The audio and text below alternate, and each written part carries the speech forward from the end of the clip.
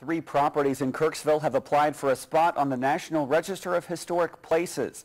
The Kirksville Historic Preservation Commission met this afternoon to discuss whether or not the Lincoln School, the Sojourners Club, and the home of Doctors George and Blanche Laughlin are historically significant enough to be placed in the register. Unanimous commission approval puts all of these properties one step closer to becoming designated. The vote is a significant step for the city of Kirksville that leaders are very proud of. National Register, and I'm glad our commission agreed with him. So it's really documenting now finally more of the historic properties we have in the city. I'm glad to see that, and I think a lot of people are too.